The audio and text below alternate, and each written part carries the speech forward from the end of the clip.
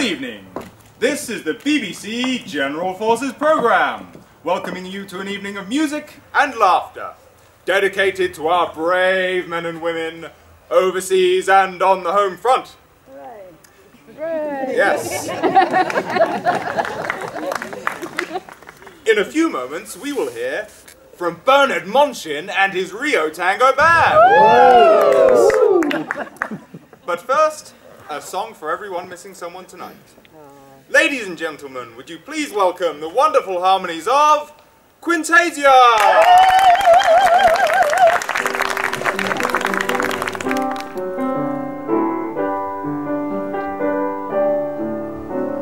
The sun is up, the sky is blue, there's not a cloud to spoil the view, but it's raining, raining in my heart. The weatherman says clear today, he doesn't know you've gone away, and it's raining, raining in my heart. Oh, misery, misery.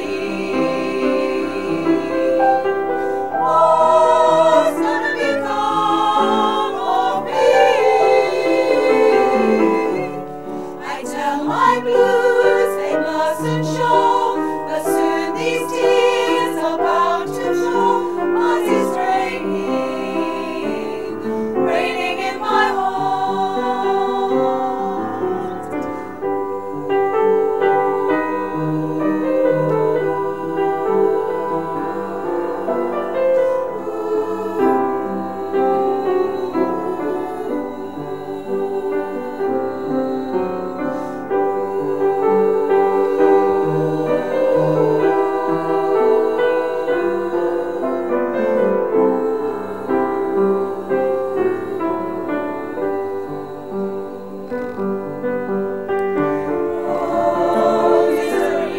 misery, misery. What's gonna become of me?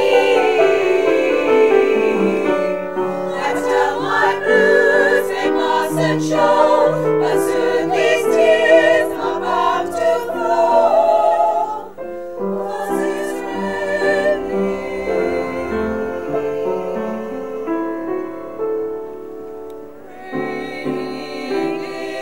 in my heart.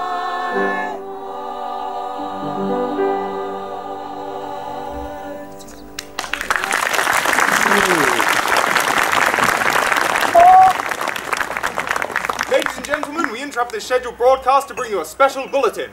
It has just been announced that all hostilities in Europe are to cease immediately following the surrender of the enemy high command. The Prime Minister is expected to broadcast an address later this evening. Ladies and gentlemen, after 6 long years, we are at peace!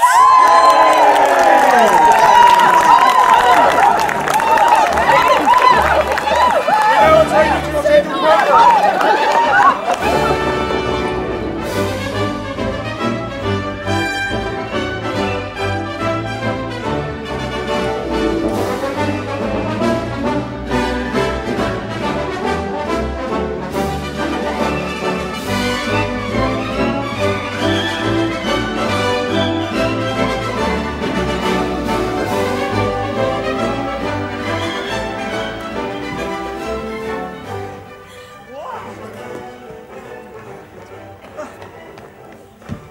I learn in this letter that Don Pedro of Aragon this night comes to Messina. Well, he's very nearby. This. Not 3 leagues off when I left him. Well, how many gentlemen have you lost in this action? No, but few of any sort. None of name. I find here that Don Pedro hath bestowed much honour on a young Florentine called Claudio. He hath borne himself beyond the promise of his age, doing in the figure of a lamb the feats of a lion. He hath an uncle here in Messina, will be very much glad of it. I've already delivered him letters, and there appears much joy in him. I pray you, is Monsieur Montanto returned from the wars, or no? I know none of that name, lady. My cousin means Benedict of Padua. Oh, well, he's returned, and just as pleasant as ever he was. But I pray you, how many hath he killed and eaten in his wars? But how many hath he killed? For I promise to eat all of his killing. He hath done good service, and a good soldier too, lady. And a good soldier too, lady. But what is he to a lord? Well, to a lord, a lord. To a man, stuffed with all honourable virtues. For indeed, he is no less than a stuffed man. You must not, sir, mistake my niece. There's a kind of merry war betwixt Signor Benedict and her. They never meet, but there's a skirmish of wit between them. Who is his companion now? For every month he have a new sworn brother. I see, lady. The gentleman's not in your books. No, and if he were, I would burn my study. But I pray you, who is his companion? Oh, he is most in the company of the right noble Claudio. Oh, Lord! He will hang upon him like a disease. He has sooner caught the pestilence, and the taker runs presently mad. God help the noble Claudio. If he have caught the Benedict, it will cost him £1,000 ere it be cured. I shall keep friends with you, lady. Do, good friend. You will not run mad, niece. No, not till a hot January. I say, Don Pedro is approached.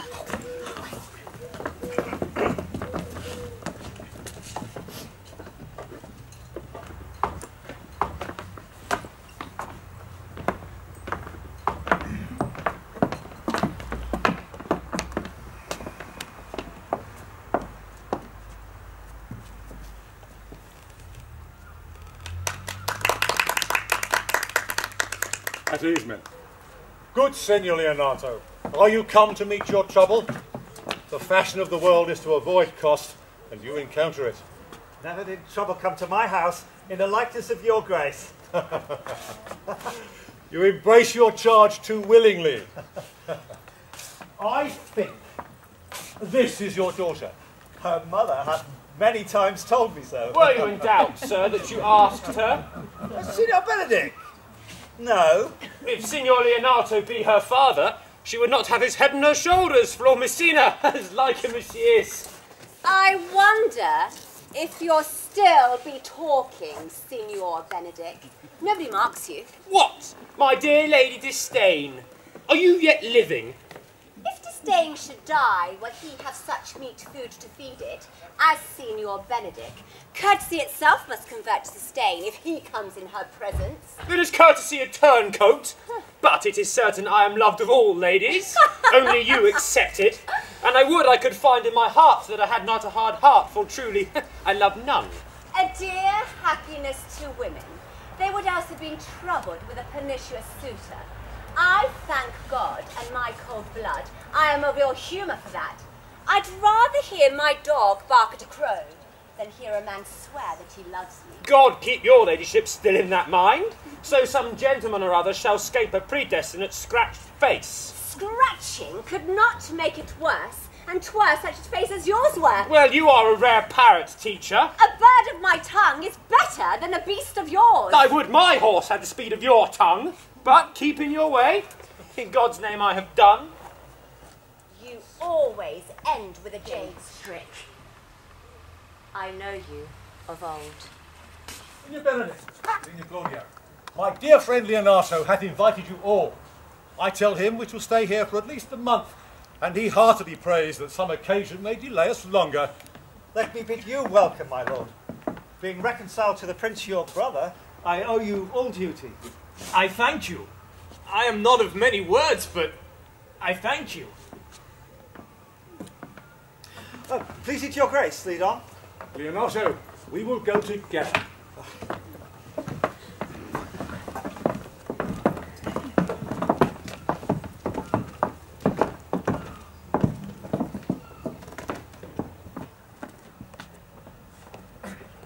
Benedict, didst thou note the daughter of Signor Leonato?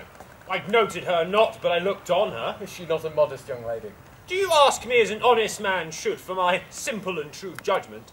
Or would you have me speak after my custom, as being a professed tyrant to their sex? I pray thee speak in sober judgment. Why, in faith, she's too low for a high praise, too brown for a fair praise, and too little for a great praise. Only this commendation can I afford her. Were she other than as she is, she were unhandsome, but being no other but as she is, I do not like her. Thou thinkst I am in sport. I pray thee tell me truly how thou likest her. Would you buy her, that you inquire after her? Could the world buy such a jewel? Yea, and a case to put it into? In mine eye, she is the sweetest lady that ever I looked on. I can see yet without spectacles that I see no such matter. There's her cousin, and were she not possessed with a fury that exceeds her much in beauty as the 1st of May doth the last December. I hope you have no intent to turn husband, have you? I would scarce trust myself, though I had sworn the contrary. If Hero would be my wife. Has it come to this? Shall I never see a bachelor of 60 again? What secret hath held you here that you followed not to Leonato's? I would your grace would constrain me to tell. I charge thee on thy allegiance. You hear, Count Claudio? I can be as secret as a dumb man, but on my allegiance, mark you this, on my allegiance, he is in love. Oh, Ben! With who? Now that is your grace's part. With Hero, Leonato's short daughter. Amen, if you love her. For the lady is very well worthy. You speak this to fetch me in, my lord. By my troth, I speak my thought. And in faith, my lord, I speak mine. And by my 2 faiths and troths, my lord, I spoke mine. That I love her, I feel. That she is worthy, I know. That I know how she should be loved, nor feel how she should be worthy, is the opinion that fire cannot melt out of me. I will die in it at the stake. Thou wast ever an obstinate heretic in the despite of beauty. That a woman conceived me, I thank her. That she brought me up, I likewise give a most humble thanks. But that I will hang my bugle in an invisible baldric, all women shall pardon me, I will live a bachelor. I shall see you ere I die, look pale with love. With hunger, with sickness, or with anger, my lord, not with love. If I do, hang me in a bottle like a cat, and shoot at me. Well, as time shall try. In time the savage bull doth bear the yoke. The savage bull may, but if ever the sensible Benedict bear it, pluck the horns from the bull, and set them in my forehead, and let me be vilely painted, and in such great letters as they say, here is a horse to hire, and let them signify under my sign, here you may see Benedict, the married man. Benedict, repair to Leonato's. Tell him I shall not fail him at supper, for he hath indeed made great preparation. Examine your conscience, so I leave you. Hath Leonato any son, my lord? No child but Hero. She's his only heir. Dost thou affect her, Claudio? Oh, my lord. But when you went onward on this ended action, I looked on her with a soldier's eye that liked, but had a rougher task in hand than to drive liking to the name of love. But now I am returned, and that war thoughts have left their places vacant, in their rooms come thronging soft and delicate desires, all prompting me how fair young Hero is. Saying I liked her ere I went to wars. Thou wilt tire the hero with a book of words. If thou dost love fair Hero, cherish it, and I will break with her, and with her father, and thou shalt have her. Look, I know we shall have revelling tonight. I will assume thy part in some disguise, and tell fair Hero that I am Claudio, and in her bosom I'll unclasp my heart, and take her hearing prisoner with the force and strong encounter of my amorous tale.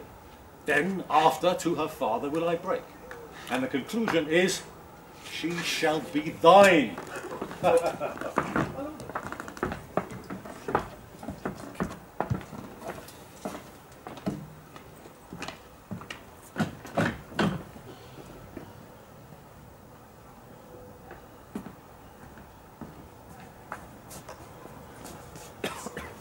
What is it?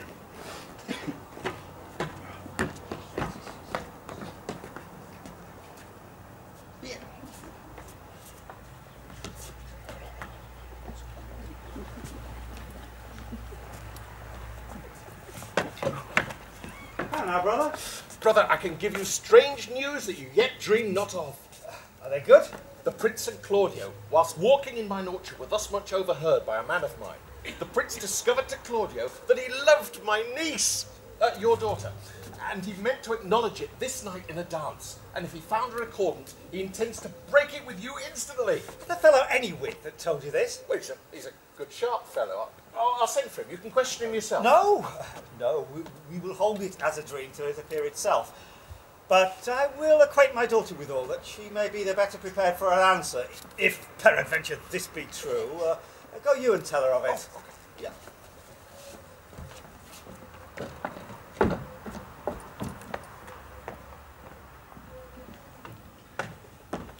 Lord, why are you thus out of measure sad? There is no measure in the occasion that breeds, therefore the sadness is without limit. You should hear reason. And when I have heard it, what blessing brings it? I cannot hide what I am.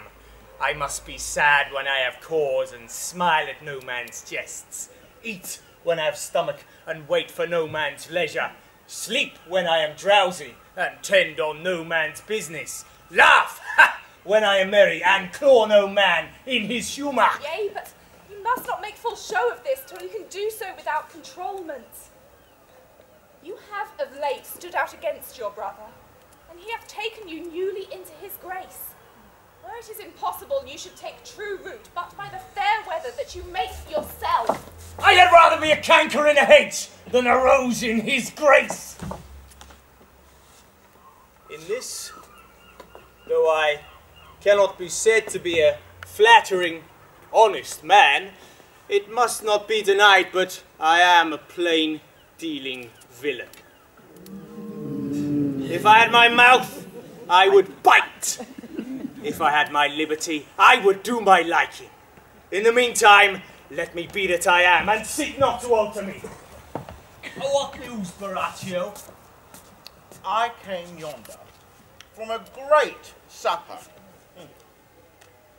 The prince, your brother, is royally entertained by Leonato, and I can give you intelligence of an impending marriage. Will it serve for any model to build mischief on?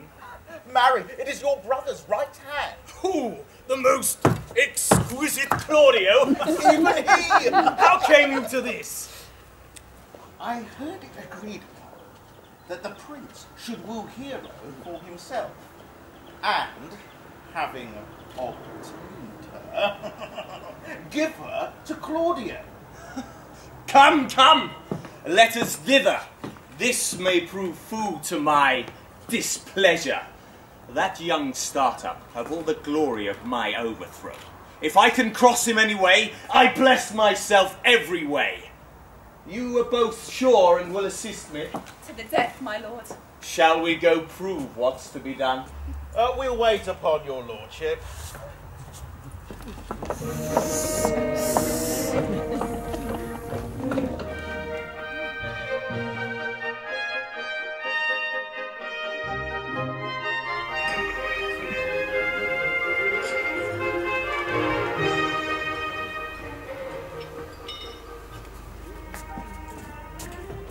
Was not Count John here at supper? I saw him not. How tawdry that gentleman looks. I never can see him, but I'm heartburned an hour after. He is of a very melancholy disposition. You're an excellent man, just in the midway between him and Benedict. The one is too like an image and says nothing, and the other one too like my lady's eldest son, evermore tattling. Then half Senior Benedict's tongue in Count John's mouth, and half Count John's melancholy in Senior Benedict's face. With a good leg and a good foot, uncle, and money enough in his purse, such a man would win any woman in the world if he could get her goodwill. By my choice, niece, thou wilt never get thee a husband if thou be so shrewd of thy tongue. Oh, Lord, I cannot endure a husband with a beard on his face. I'd rather lie in the woolen. Well, you may yet light on a husband that hath no beard. What should I do with him? Dress him in my apparel and make him my waiting gentlewoman? He that have a beard is more than a youth. Absolutely. And he that have no beard is less than a man. True again. For he that is more than a youth is not for me, and he that is less than man, I'm not for him. Faith, she's too cursed. Well then, go you into hell? No, but to the gate. And there the devil will meet me, like an old cockwood with horns on his head. Get you to heaven, Beatrice, get you to heaven. Here's no place for you maids. So away to St. Peter's for the heavens. He shows me where the bachelors sit. And there sit we, as merry as the day is long. Well, I hope, niece, that you will be guided by your father. Yes, Faith. It is my cousin's duty to make curtsy and say, Father, as it please you. But for all else, cousin, let him be a handsome fellow. And make another curtsy and say, Father, as it please me. Daughter, remember what I told you. If the prince do solicit you in that kind, you know your answer. Father, as it please me. Well, niece, I hope one day to see you fitted with a husband. Not till God make all men of some other metal than earth. You apprehend passing shrewdly. I have a good eye, uncle. I can see a church by daylight. Oh, the revellers are entering, mate. Good room, brother.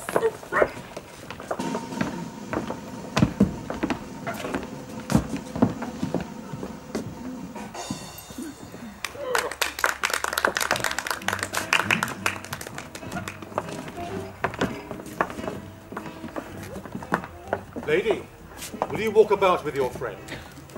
So you walk softly and look sweetly and say nothing. I am yours for the walk, and especially when I walk away.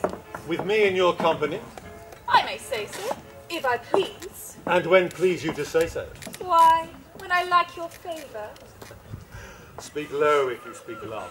I know you well enough. You are Signor Antonio. That's a word I am not. I know you by the waggling of your head. Well, to tell you the truth, I counterfeit him. You could not do him so ill well unless you were the very man. You are he, you are he. Here's his dry hand up and down. At a word I'm not. Do you think I do not know you by your excellent wit? Can virtue hide itself? Go to, you are he. Graces will appear and there's an end. Well. I would that you did like me. So would not I, for your own sake, for I have many ill qualities. Oh, which is one? I say my prayers aloud. Oh. Will you not tell me who told you so? Not I, you shall pardon me. Will you not tell me who you are? Not now. That I was disdainful, that I had my good wit out of 100 merry tales. Well, it was Signor Benedict that said so. What's he? Don't you know him well enough? Not I, believe me.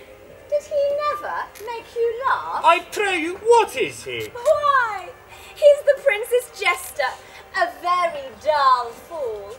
His only gift is in devising impossible slanders. None but libertines delight in him, for he both pleases men and angers them, and then they laugh at him and they beat him. I'm sure he's in the fleet. I would he boarded me. When I know the gentleman, I'll tell him what you say. Do, but to break a comparison to on me, which peradventure not marked and not laughed at, strikes him into melancholy.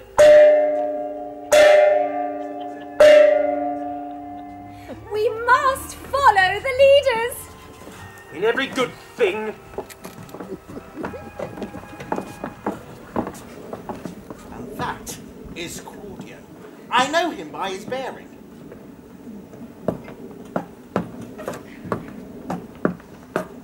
Are not you Signor Benedict? You know me well. I am he. Signor, you are very near my brother in his love. He is enamoured on Hero. I pray you, dissuade him from her. She is no equal for his birth. How know you he loves her? I heard him swear his affection. And so did I. And he swore he would marry her tonight. Come, let us to the banquet.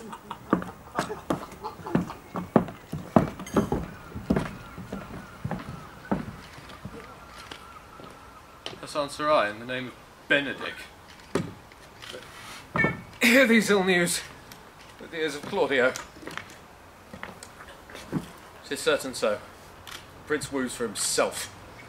Friendship is constant in all other things save in the office and affairs of love. This is an accident of hourly proof, which I mistrusted not. Farewell, therefore, hero. Count Claudio! Yea, the same? Come, will you go with me? Whither? About your business, for the Prince hath got your hero. I wish him joy of her. Do you think the Prince would have served you thus? I pray you leave me. If will not be, I'll leave you.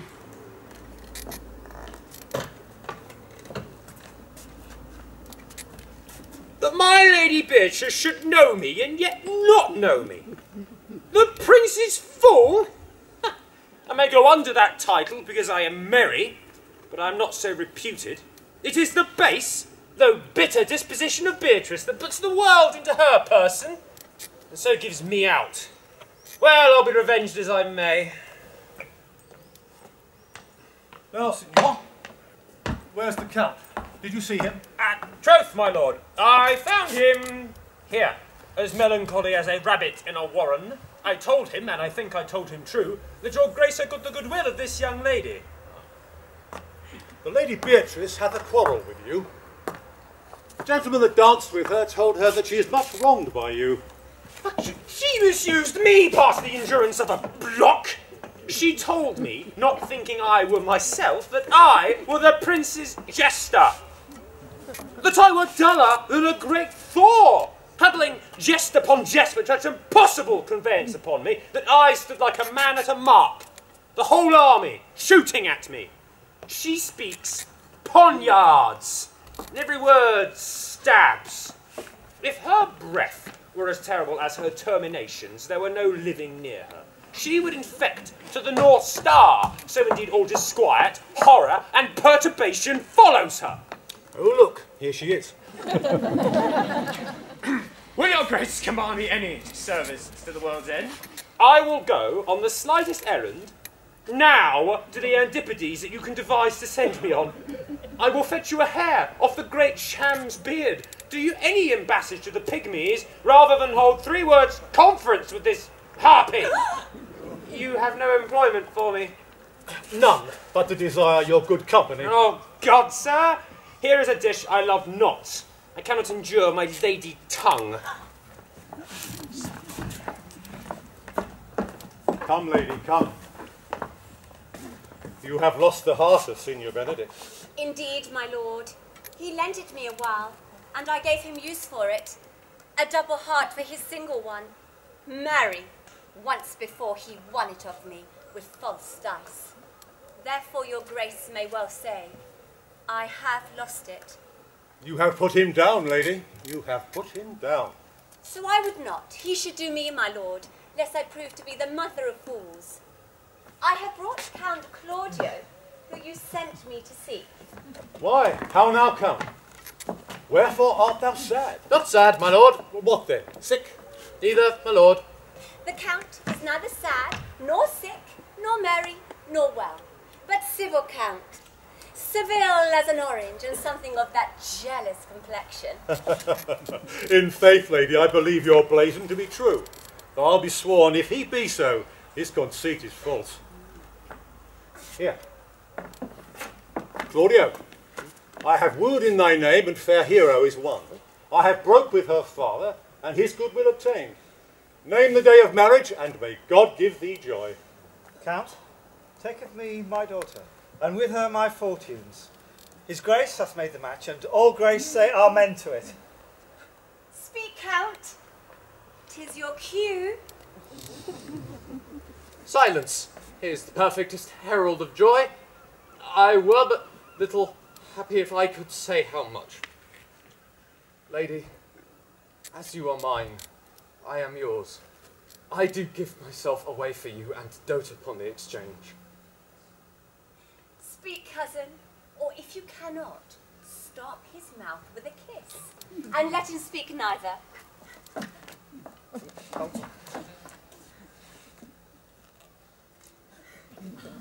In faith, lady, you have a merry heart.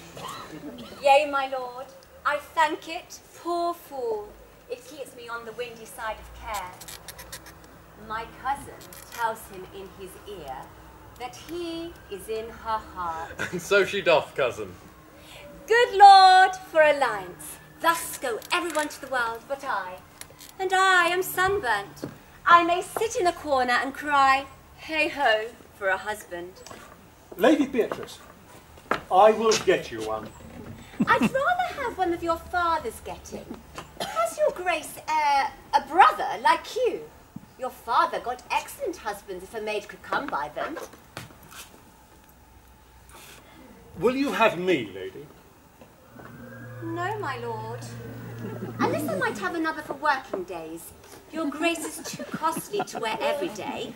But I beseech you and pardon me, for I was born to speak all mirth and no matter. Your silence most offends me, and to be merry best becomes you, for out of question you were born in a merry hour. No, my lord. My mother cried. But then there was a star danced, and under that was I born. Cousins, God give you joy. Niece, will you look to those things that I told you of? I cry your mercy, by your grace's pardon. By my troth, a pleasant-spirited lady. Well, there's little of the melancholy element in her, my lord.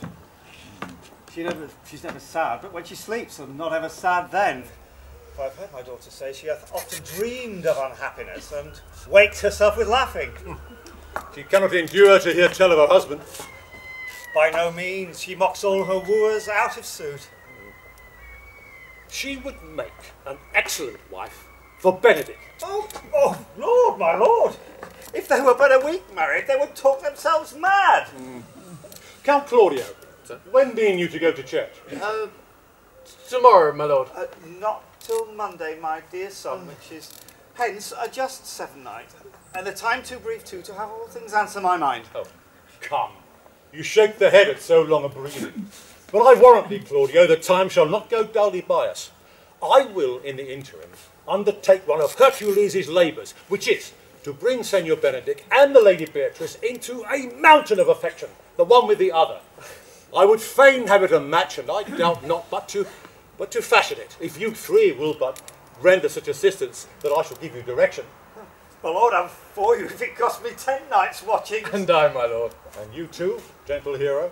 I will do any modest office to help my cousin to a good husband. Benedict is not the unhopefullest husband that I know. Thus far can I praise him. He is of a noble strain, of approved valour, and confirmed honesty. I will teach you how to humour your cousin so that she shall fall in love with Benedict. And I, with your two helps, will so practise on Benedict that in despite of his quick wit and his queasy stomach, he will fall in love with Beatrice. If we can do this, Cupid is no longer an archer. His glory will be ours before we are the only love gods. Come in with me and I'll tell you my drift.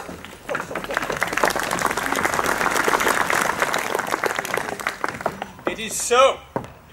The Count Claudio shall marry the daughter of Leonato. Yea, my lord. But I can cross it.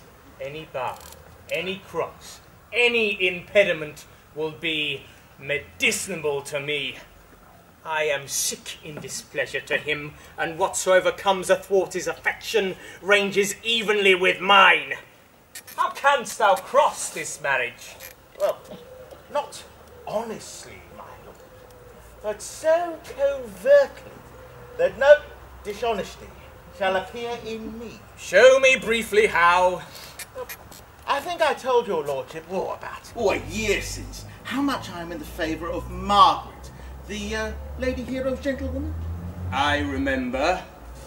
Well, I can, at any unseasonable instant of the night, appoint her to look out at her lady's chamber window. What life is in that to be the death of this marriage? The poison of that is in you to temper.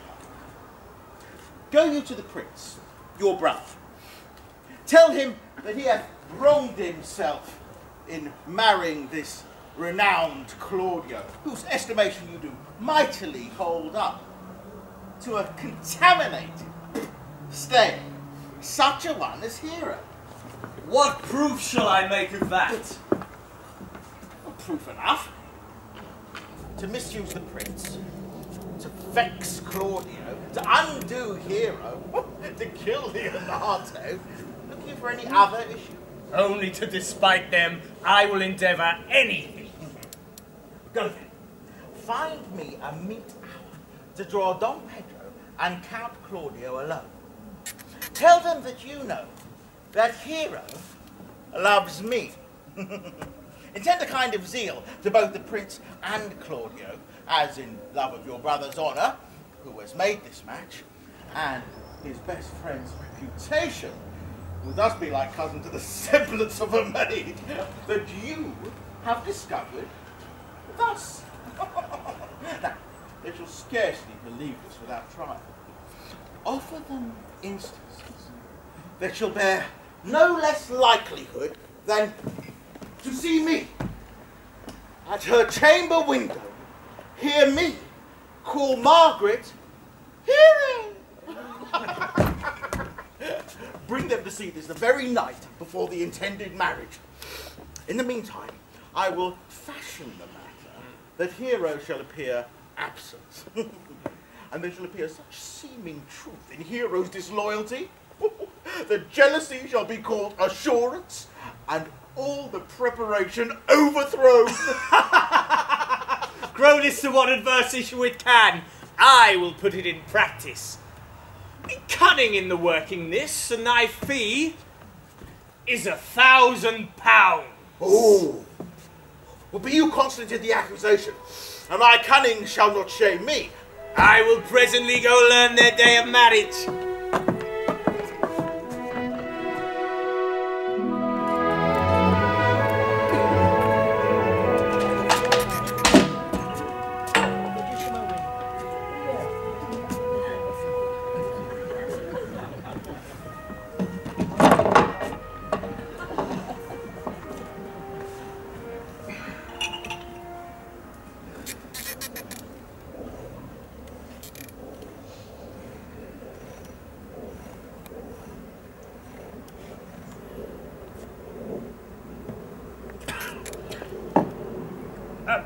You there!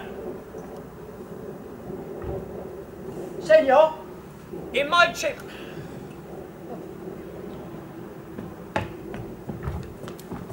In my chamber window lies a book. Bring it hither to me. I'm here already, sir.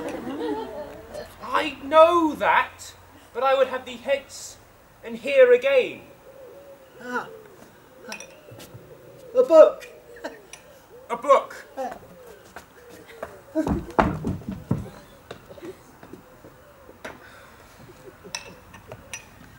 I do but wonder that one man, seeing how much another is a fool when he dedicates his behaviours to love, will, after he hath laughed at such shallow follies in others, become the argument of his own scorn by falling in love. Such a man is Claudio. There was a time when I heard no music in him but the drum and the fife. Now he would rather hear of the tabor and the pipe. There was a time when he would have walked 10 miles afoot to see a good armour. Now he will lie 10 nights awake carving the fashion of a new doublet. He was wont to speak plain and to the purpose, like an honest man and a soldier. And now is he turned orthography. His very words are a fantastical banquet, just like so many strange dishes. May I be so converted and see with these eyes? I cannot tell. I think not. I will not be sworn on it, but love may transform me to an oyster. But I'll take my oath. Till he have made an oyster of me, he will never make me such a fool.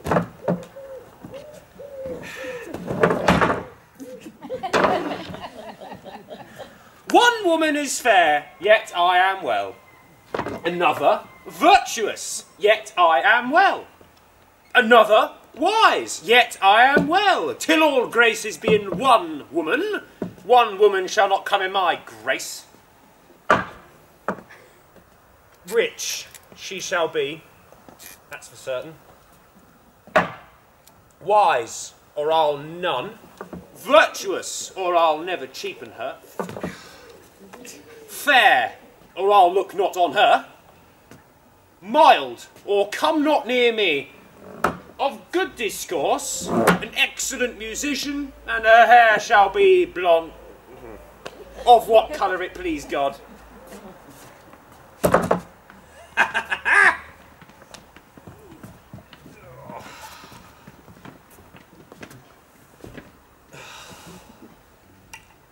Oh, the Prince and Monsieur Love! I will hide me.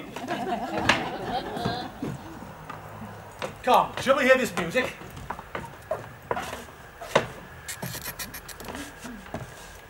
See you where Benedick hath hid himself? Very well, my lord. Come, Claudio, we'll hear that song again. Oh, good my lord, tax not so bad a voice to slander music any more than once. It is the witness still of excellency to put a strange face on his own perfection. I pray thee, sing. Now, divine heir, now is his soul ravished. Is it not strange that sheep's guts should hale souls out of men's bodies?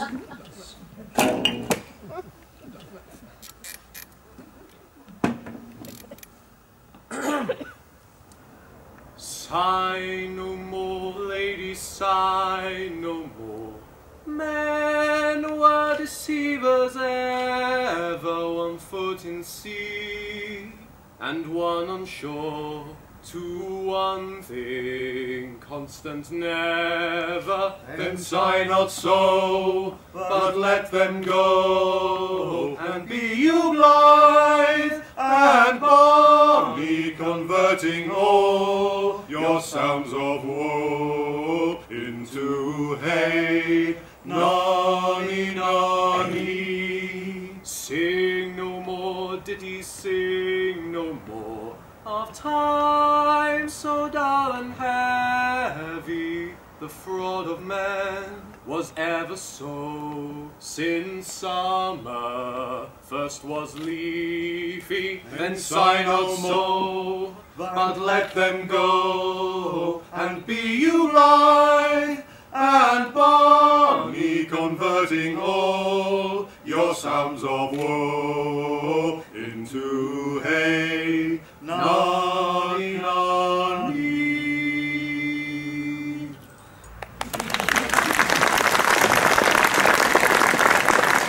By my troth, a good song. And an ill singer, my lord. Oh, no, no. Faith, thou singest well enough. And he had been a dog that would have howled thus, they would have hanged him.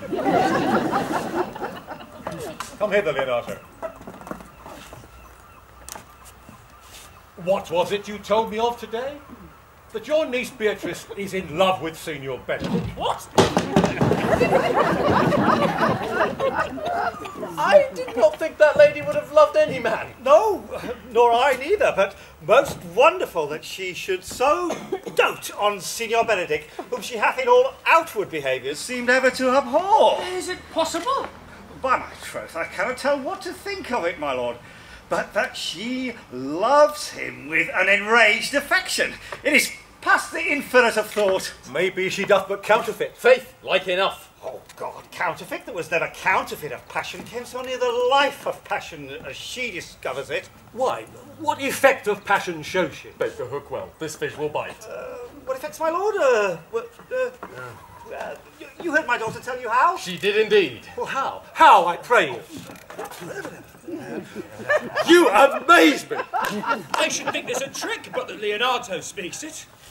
Hath she told Benedick of her affection? No, and swears she never will. That's her torment. She will be up 20 times a night, and there will she sit until she have writ a sheet of paper. My daughter tells us all. Oh, she tore the letter into 1,000 halfpence, railed at herself that she should be so immodest as to write to one whom she knew would flout her.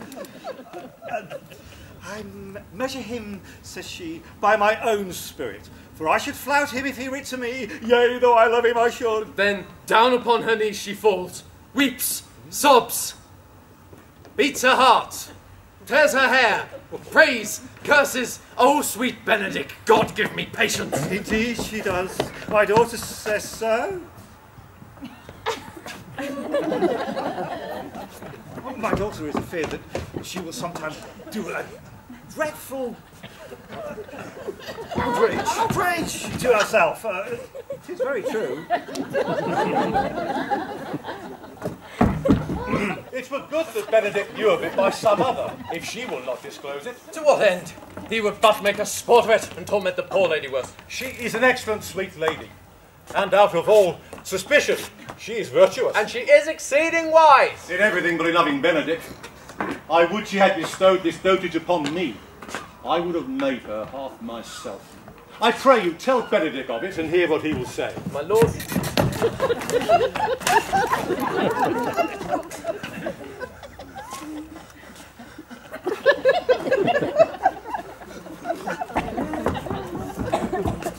Were it good, think you? Well, the hero thinks surely she will die. For she says she will die if he love her not. She will die if she make her love known, and she will die if he woo her. If she should make tender of her love, it is very possible he'll scorn it. For the man, as you know all, hath a contemptible spirit. He is a very proper man, and in my mind very wise. He doth indeed show some sparks that are like wit. And I take him to be valiant. As Hector, I assure you. I love Benedict well, and I could wish that he would modestly examine himself to see how much he is unworthy so good a lady. Will you walk, my lord? Dinner is ready. If he do not dote on her upon this, I will never trust my expectation. Let the same net be spread for her, and that must your daughter and her gentlewomen carry. Let us send Beatrice to call him in to dinner.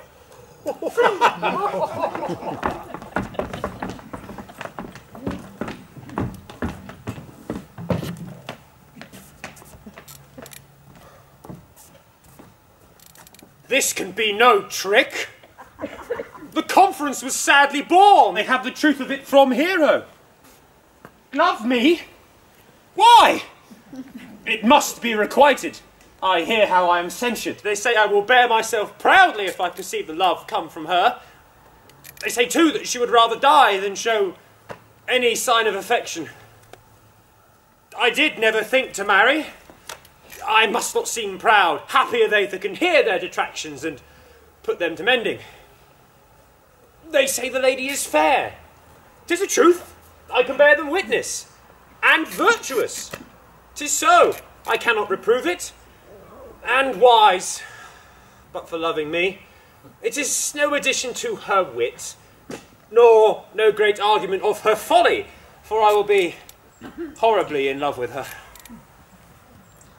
I may chance have some odd quirks and remnants of wit broken on me because I have railed so long against marriage.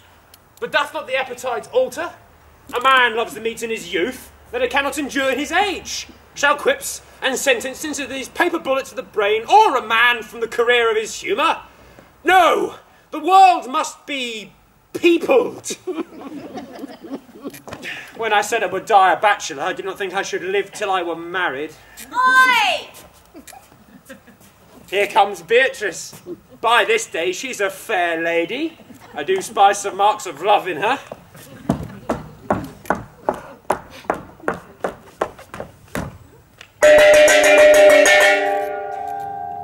Against my will, I'm sent to bid you come in to dinner. Fair Beatrice, I thank you for your pains. I took no more pains in those thanks than you take pains to thank me. If it had been painful, I would not have come. You take pleasure then in the message? Yea, signor, just so much as you may take upon a knife's point. You have no stomach, signor. Fare you well.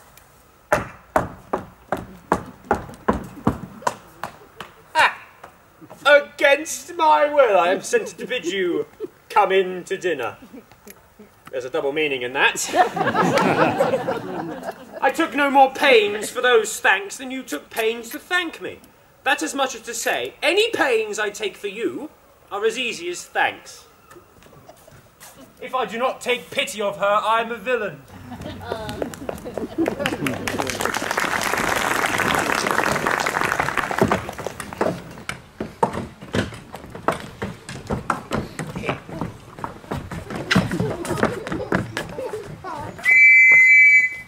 Are you good men and true? Yea!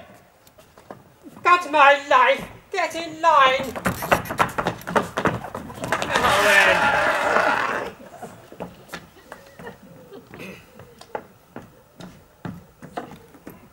Right. First, who think you the most deserve this man to be constable?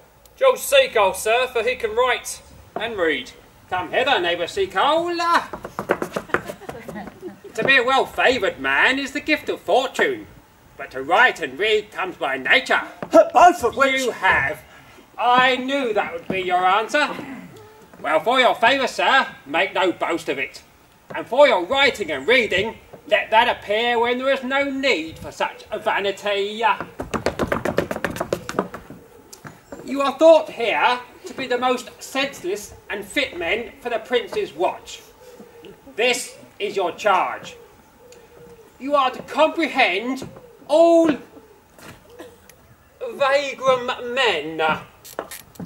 You are to bid any man stand in the Prince's name. Ow!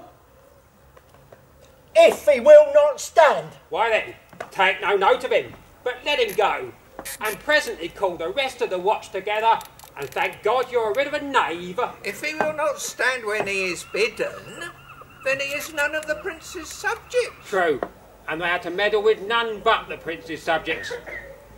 You shall also make no noise in the streets, for the watch to babble and to talk is most tolerable, and not to be endured. We'd rather sleep than talk, sir. Why, you speak like an ancient and most quiet watchman, for I cannot see how sleeping should offend. Only, have a care your warrants be not stolen. Now, you are to call at all the ale houses and bid those that are drunk get them to bed. How if they will not, sir? Why then, let them alone till they are sober. And if they make you not then the better answer, why, you may say they are not the men you took them for. Well, sir. If you meet a thief, you may suspect him by virtue of your office to be no true man. And for such kind of men, the less you meddle or make with them, why, the more is for your honesty. But if we know him to be a thief, sir, should we not lay hands on him? Truly, by your office you may, but I think they that touch pitch will be defiled. The most peaceable way for you, if you do take a thief, is to let him show himself what he is and steal out your company.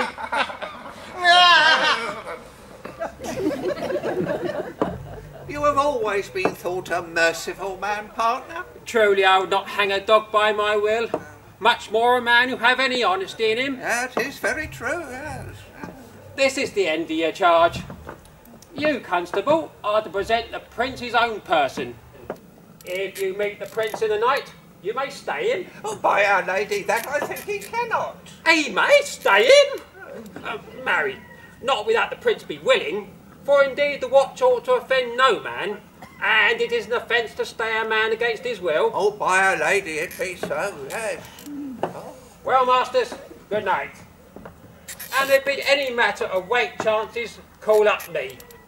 Come, neighbour.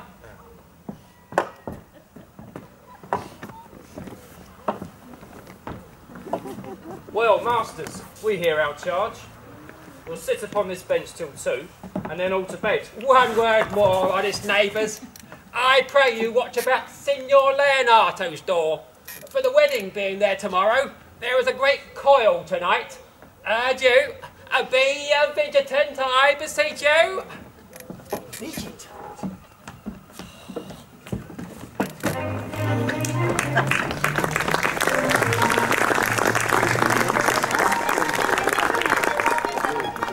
Good Margaret, run thee to the parlour.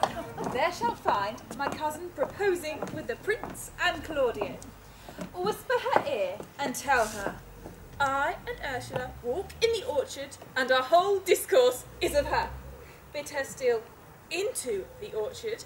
There she will hide her to listen to our purpose. This is thy office. Bear thee well in it and leave us alone. I'll make her come, I warrant you, presently.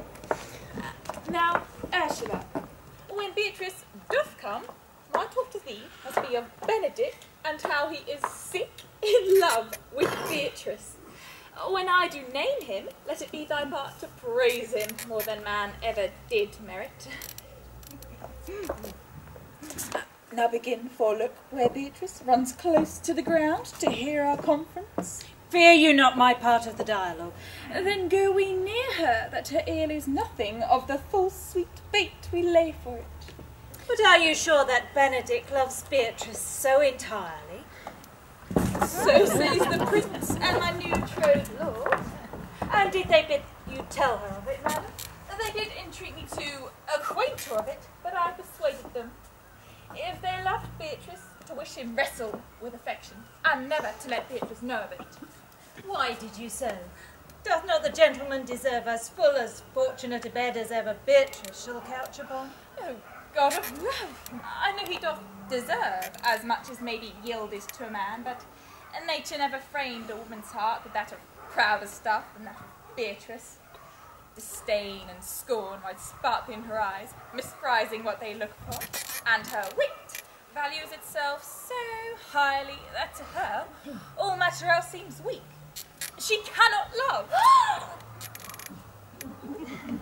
Sure, I think so, and therefore certainly it were not good she knew his love, lest she make sport at it. Why, you speak truth. I never yet saw a man how wise, noble, young, how rarely featured, but she would spell him backward. So turns she every man the wrong way out, and never gives truth the merit that which simpleness and virtue purchaseth. Sure, such carping is not commendable. No, not to be so odd and formal sort as Beatrice's cannot be commendable. But they dare tell her so. If I should speak, she would talk me out of myself. Oh, she would mock me, press me to death with wit. Therefore, let Benedick, like covered fire, consume away in sighs and waste inwardly, for a better death than to die with mocks. Yet tell her of it. Hear what she will say. No, rather I will go to Benedick and counsel him to fight against his passion. Oh, do not do your cousin so much wrong.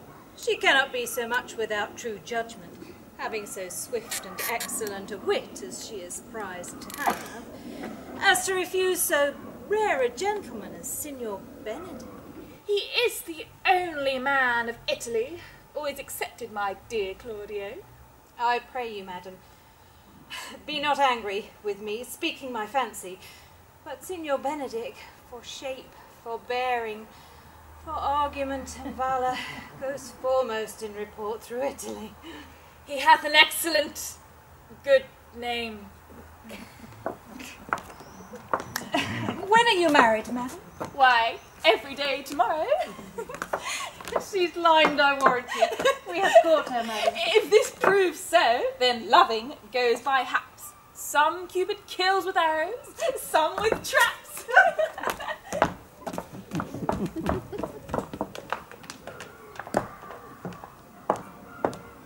What fire is in mine ears? Can this be true? Stand I condemned for pride and scorn so much? Contempt, farewell, and maiden's pride I jure, for no glory lives behind the back of such. And Benedick, love on, I will requite thee, taming my wild heart with thy loving hand.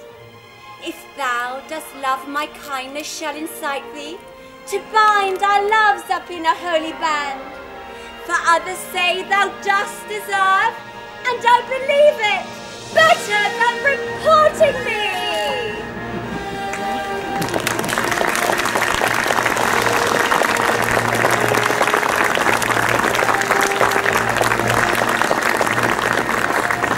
Ladies and gentlemen, there will now be a 20-minute intermission.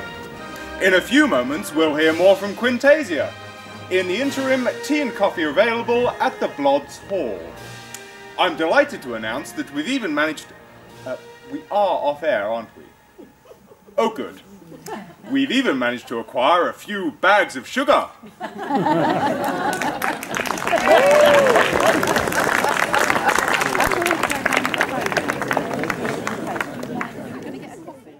You please welcome back Quintasia!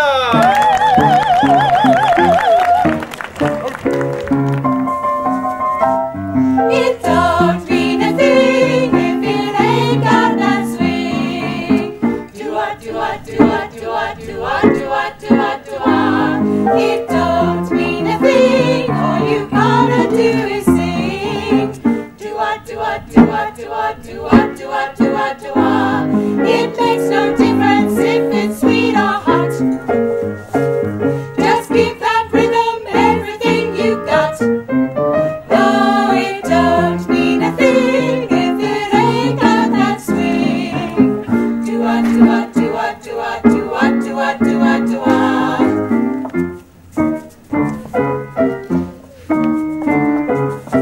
What good is melody? What good is music if it ain't possessing something sweet?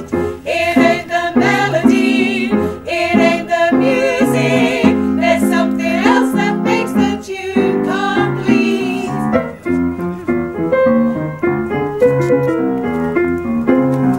Do-a-do-a-do-a-do-a-do-a-do-a-do-a-do-a.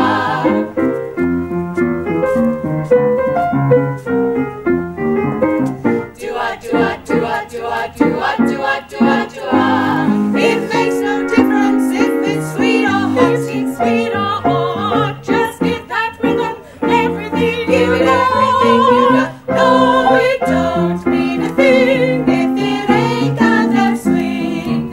Ain't got that swing. Ain't got that swing. Swing.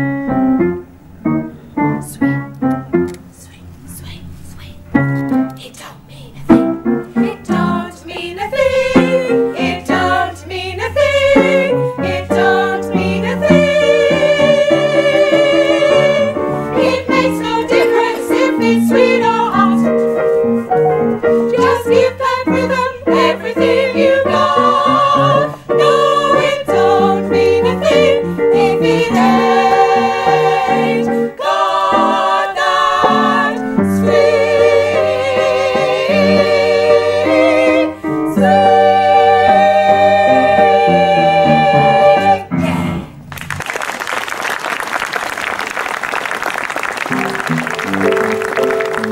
He was a famous trumpet man out Chicago way.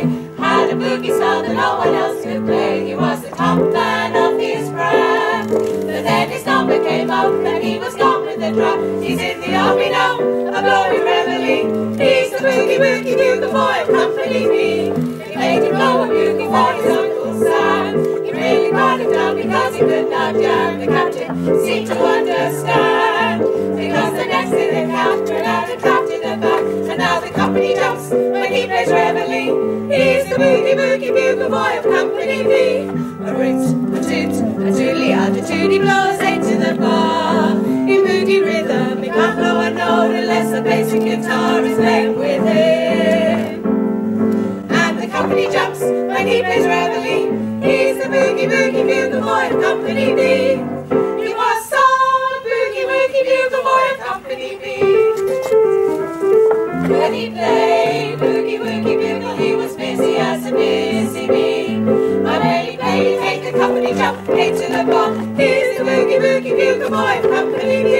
A toodly-yada, toodly-yada, toot-toot, he blows eight to the bar. He can't blow a note unless the basic guitar is played with him. And the company jumps when he plays reveille. He's the boogie woogie bugle boy of Company B.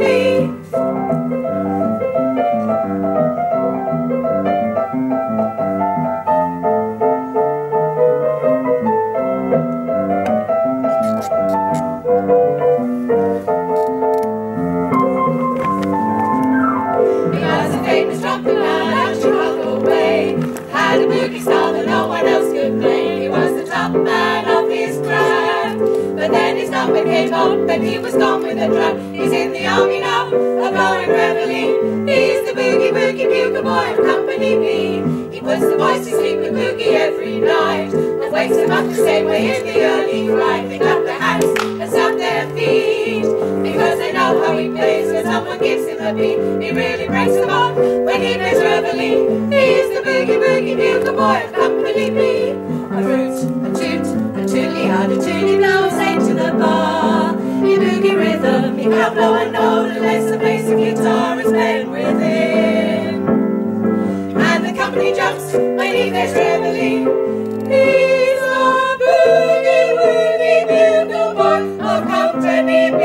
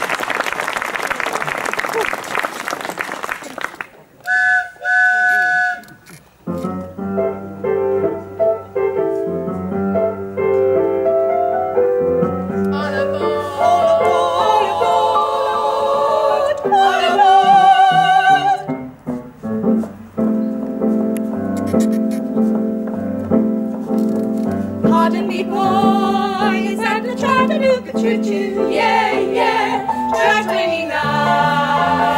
Why can't you give me a shine, a shine, a shine? Well, I can afford on the Chattanooga choo-choo, on the Chattanooga choo-choo. I got my fare, and just a trifle to spare. You leave the Pennsylvania station at 3:45. Read a magazine and then you're in Baltimore. Dinner in the diner, nothing could be finer than to have your ham and eggs in Carolina. When you hear the whistle blowing late to the bar, then you know the Tennessee is not very far. Shovel all the coaling, gotta keep it rolling. Woo woo Chattanooga, there you are.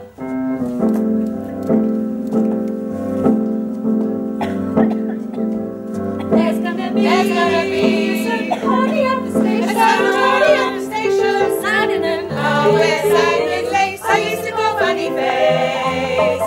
Well, he's gonna cry until I tell him that I'm never wrong. So Chattanooga. choo-choo, won't you choo-choo me home? Chattanooga, Chattanooga, all aboard. Chattanooga, Chattanooga, Chattanooga, choo-choo, won't you choo-choo me home? All aboard. There's gonna be some party at the station, Sagging and always sagging and lace. I used to call funny face. Well, he's gonna cry until I tell him that I never wrong. So Chattanooga choo-choo, won't you choo-choo me home? Chattanooga, Chattanooga, all aboard. Chattanooga, Chattanooga, Chattanooga choo-choo, won't you choo-choo me home? All aboard.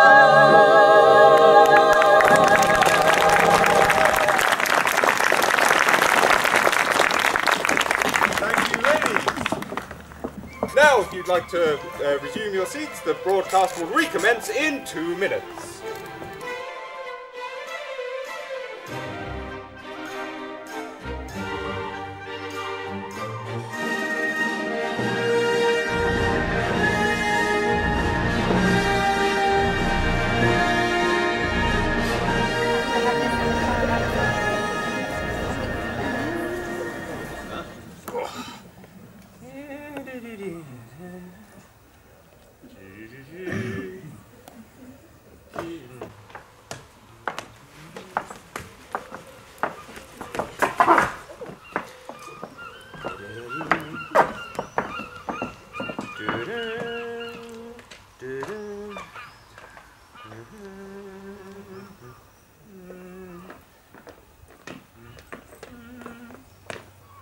I do not stay until your marriage be consummate, and then go I toward Aragon. I'll bring you thither, my lord, if you'll vouchsafe me. Nay, I will only be bold with Benedict for his company, for from the crown of his head to the sole of his foot, he is all mirth. His heart is as sound as a bell, and his tongue is the clapper, for what his heart thinks, his tongue speaks. Gallants, I am not as I have been. So say I. Methinks you are sadder. I hope he be in love. Hang him. There's no true drop of blood in him to be truly touched with love. If he be sad, he wants money. I have the toothache. What? Sigh for the toothache? Well, everyone can master a grief, but he that has it. Yet say I, he is in love. If he be not in love with some woman, there is no believing old signs. And the greatest note of it is his melancholy. And when was he wont to wash his face? Indeed, that tells a heavy tale for him. Conclude, he is in love. Nay, but I know who loves him. That what I know too. I warrant one that knows him not. Yes, and his ill conditions. And in despite of all, dies for him. She should be buried with her face upwards. Yet this is no charm for the toothache. Good old senor, walk with me a while. I have studied 8 or 9 wise words to speak with you, which these hobby horses must not hear. My life, to break with him about Beatrice. 'Tis even so. Hero and Margaret have by this played their parts with Beatrice, and then the two bears will not bite one another when they meet. My lord and brother, God save you. Good evening, brother. If your leisure served, I would speak with you. In private? If it please you, yet Count Claudio may hear, for what I would speak of concerns him. What's the matter? Means your lordship to be married tomorrow. You know he does. I know not that, when he knows what I know. If there be any impediment, I pray you discover it. You may think I love you not. And let that appear hereafter, and aim better at me by that I will now manifest. For my brother, I think he holds you well, and in dearness of heart have helped to effect your ensuing marriage. Surely suit ill spent and labour ill bestowed. Why? What's the matter? I came hither to tell you, and circumstances shortened, the lady is disloyal. Who? Hero? Even she.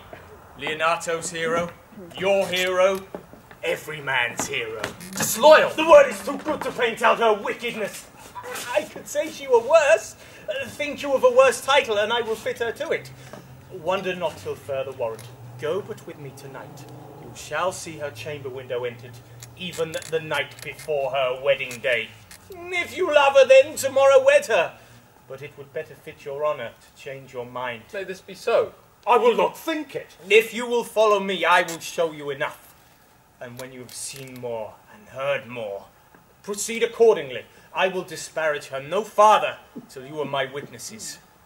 Bear it coldly but till midnight, and let the issue show itself.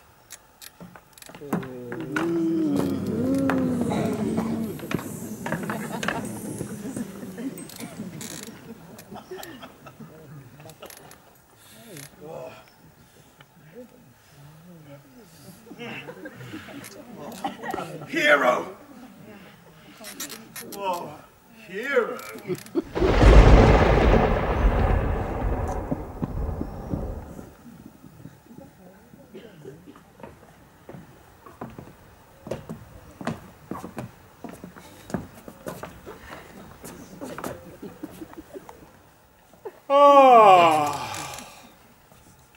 Men, behind the pillars.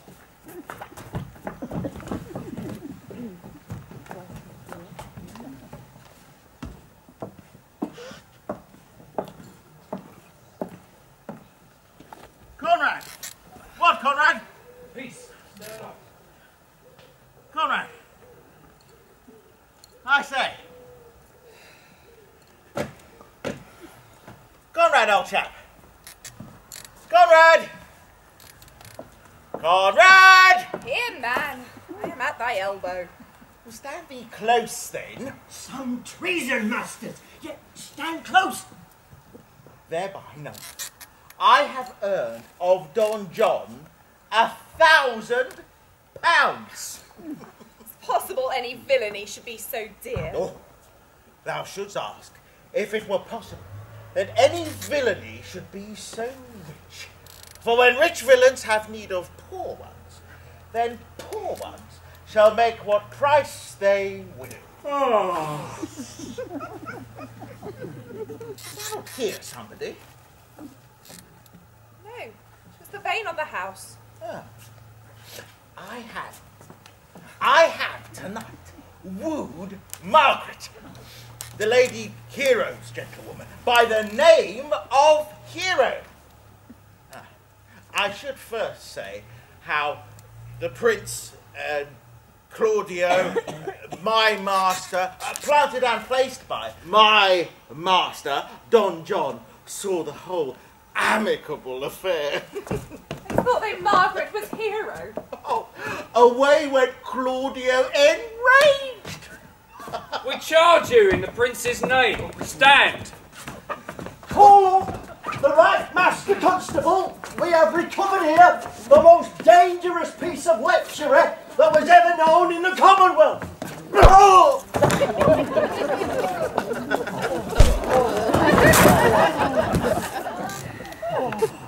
I know him.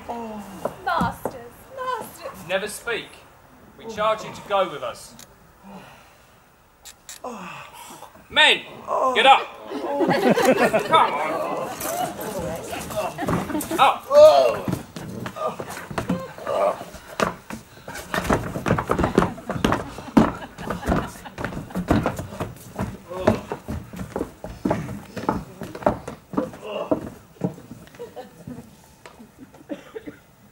Ursula, wake my cousin Beatrice and desire her to rise. I will, lady. And bid her come hither.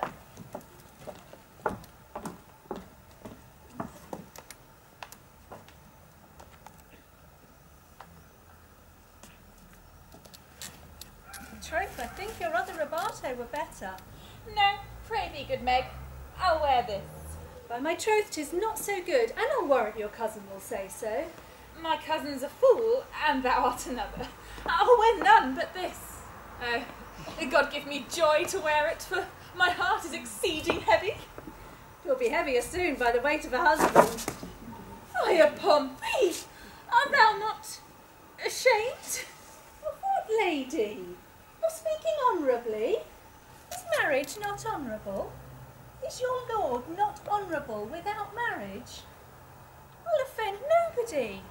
There's no shame in the heavier for a husband. And it be the right husband, and the right wife. What's Lady Beatrice else? Here she comes. Good morrow, good cuss. Good morrows, sweet hero. Why, how now you speak in the sick tune? I'm out of all other tune, methinks. 'Tis almost 5 o'clock. 'Tis time you were ready. Oh, by my troth, I'm exceedingly ill. Hey-ho. For a hawk, a horse, or a husband? For the letter that begins them all, huh? These gloves the Count sent me. They're an excellent perfume. Oh, I'm stuffed, cousin. I cannot smell. Oh, by my troth, I'm sick. Then get you some of this distilled Carduus Benedictus and play it to your heart. It's the only thing for a qualm.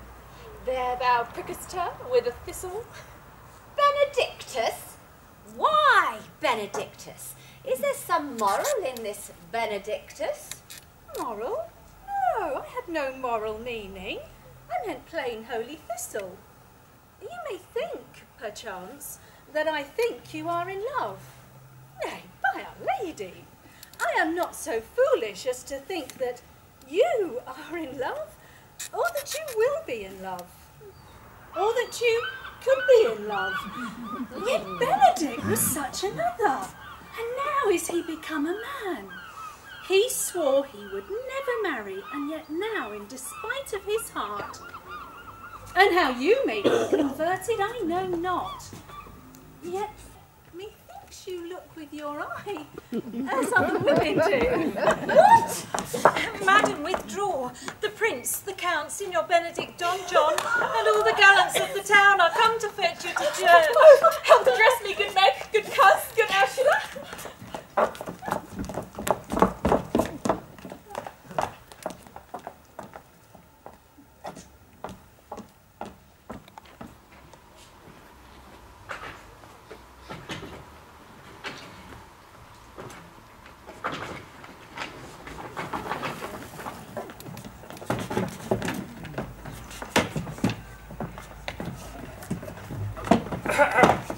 What would you with me, honest neighbour? Marry, sir, I would have some confidence with you that discerns you nearly.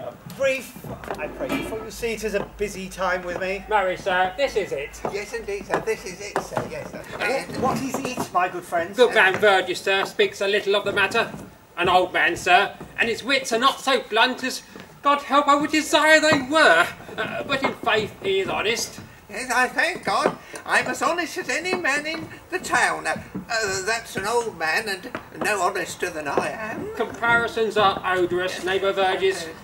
Marry, sir, our watch tonight, saving your excellency's present, had taken 2 of the most auspicious villains that ever existed, and we brought them to me examined by you, sir. And Good old man, sir. He will be talking. As they say, when the age is in, the wit is out. Well said, in faith, neighbour Verges. Yes, an honest soul, in faith, sir, by my troth he is. But all men are not alike, alas, good neighbour. Indeed, he comes too short of you, neighbour. The gifts that God gives. Neighbours, you are tedious. It pleases your worship to say so, but we are the poor Duke's officers. But truly, for mine own part, if I were as tedious as a king, I could find it in my own heart to bestow it all on your worship. All thy tediousness on me, eh? I would fain know what you have to say. Our watch, sir, have indeed comprehended 2 auspicious persons, and we would have them this morning examined before your worship. Well, take their examination yourself and bring it me. I am now in great haste, as it may appear unto you. Have some wine, there you go.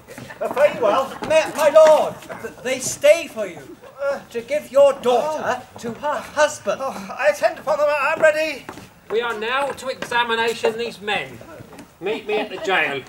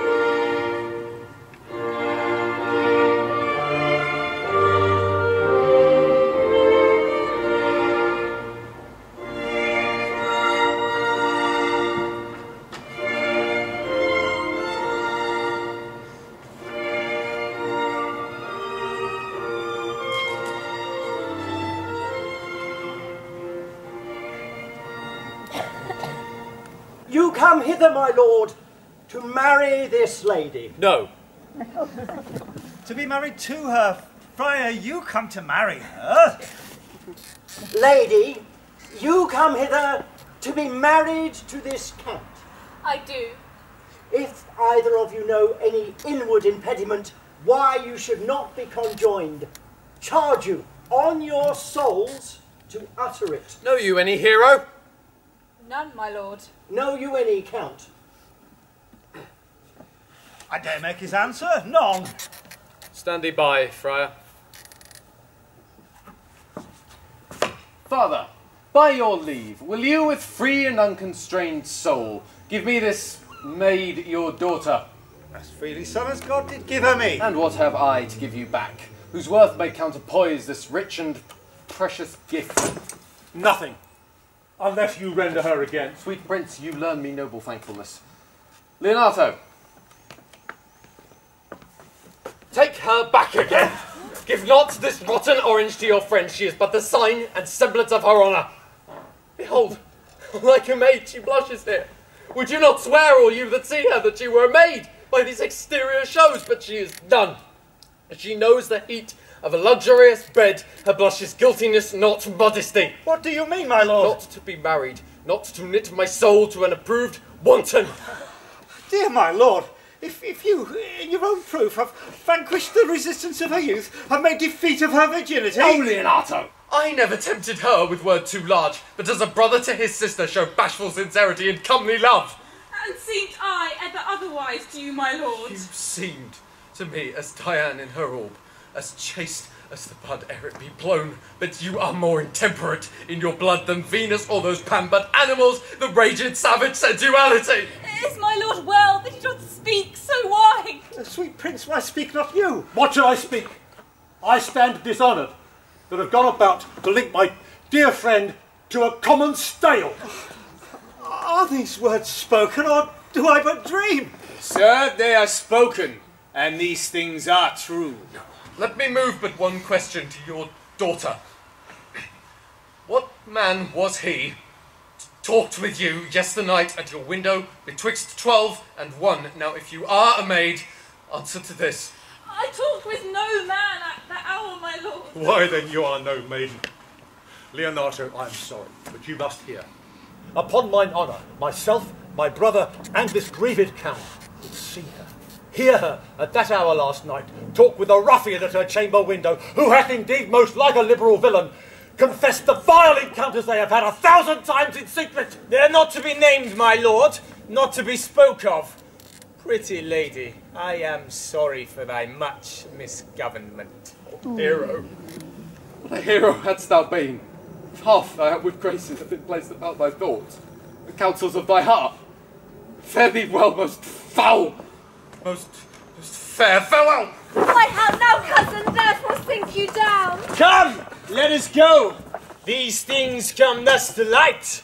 Smother her spirits up. Hath no man's dagger here up front for me? Lady, how doth the lady? Dead, I think.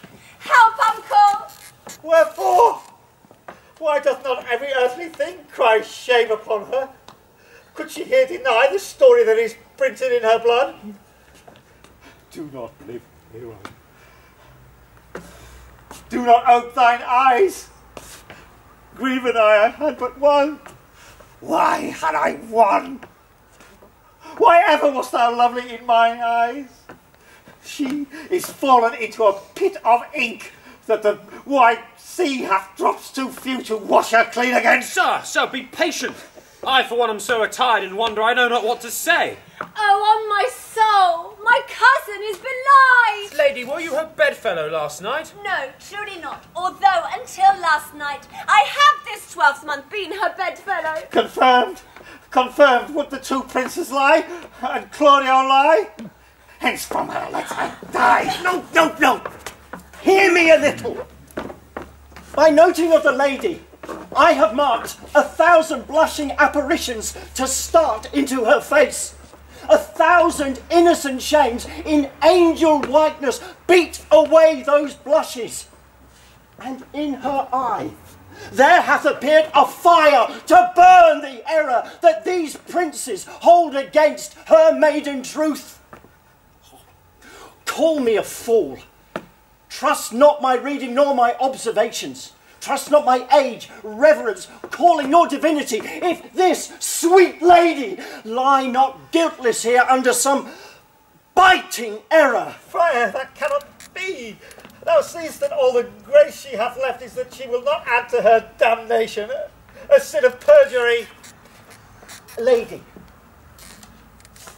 what man is he you are accused of? They know that to accuse me, my lord. I know none. Oh, my father, prove you that with any man converse with me at hours on me, or that I yesternight maintain the exchange of words with any creature, and then refuse me, hate me, torture me to death. There is some strange misprision in the princes. 2 of them have the very bent of honour, and if their wisdom's been misled in this, the practice of it lies in John the Bastard. If they wrong her honour, the proudest of them shall well hear of it. Time hath not yet so dried this blood of mine, but they shall find a weight in such a kind, both strength of limb and policy of mind, ability in means and choice of friends, to quit me of them thoroughly. No. Pause a while, and let my counsel sway you in this case. Your daughter here, the princes left for dead. Let her a while be secretly kept in and publish it that she is dead indeed. What shall become of this? What will this do? She dying, as it must so be maintained, upon the instant she was accused, shall be lamented, pitied, and excused of every hearer. For what we have, we prove not to the worth whilst we enjoy it, but being lacked and lost. Why then we rack the value, then we find the virtue that possession would not show us whilst it was ours. So will it fare with Claudio. When he shall hear, she died.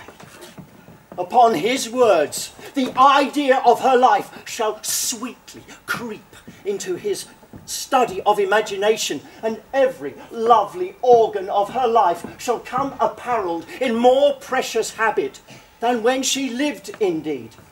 Then shall he mourn, and wish he had not so accused her. Signor Leonato, let the friar advise you. Even though you know my Edmundness and love be very much unto the prince and Claudio, by mine honour I will deal in this secretly and justly. Be that I flow in grief, the smallest twine may lead me. 'Tis well consented. Presently, away. Come, lady, die to live. This wedding day, perhaps, is but prolonged. Have patience and endure.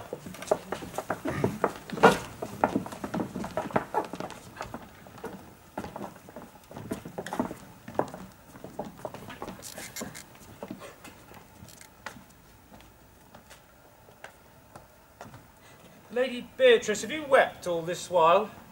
Yea, and I will weep a while longer. I will not desire that.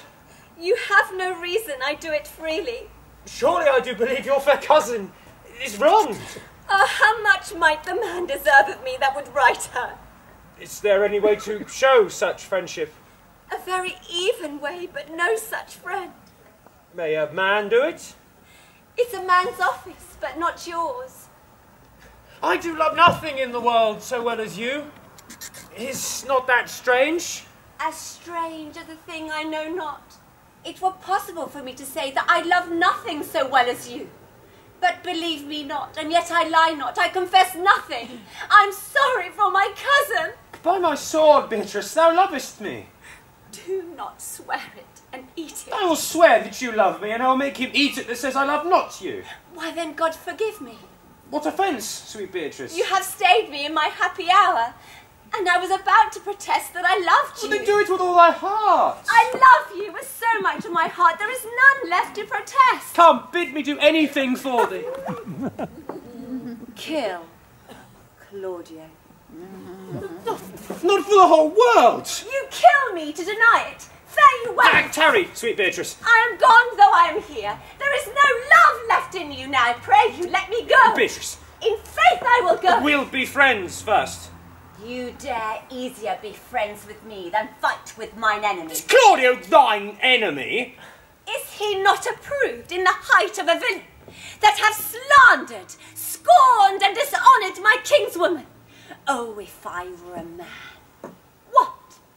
Bear her in hand until they come to take hands, and then with public accusation, uncovered slander, unmitigated rancour. Oh, God, if I were a man, I would eat his heart in the marketplace. Ah, now hear me, Beatrice. Sweet hero, talk with a man out at a window. A proper saying. Nay, but Beatrice. Sweet hero, she is wronged. She is slandered. She's undone. Beatrice. Princes and counts. Oh, that I were a man for his sake. Or that I had any friend would be a friend for my sake. He is now as valiant as Hercules, that only tells a lie and swears it is true. I cannot be a man with wishing. Therefore I'll die a woman grieving. Beatrice, by this hand, I love thee. Use it. Use it for my love some other way than by swearing by it. Think you in your soul that the Count Claudio hath wronged Hero? Yea, as sure as I have a thought or a soul. Enough. I am engaged. I will challenge him. I will kiss your hand, and so I leave you. By this hand Claudio shall render me a dear account. As you hear of me, so think of me. Go, comfort your cousin. I must say she is dead, and so farewell.